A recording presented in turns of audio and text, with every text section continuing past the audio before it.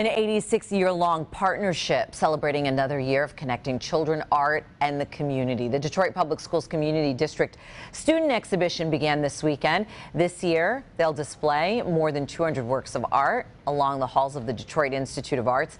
Families with students there in the Detroit Public Schools showing their support for their young artists, while their creations remain on display for more than a month. Students from more than 50 different schools submitted work, with 241 picked for that display.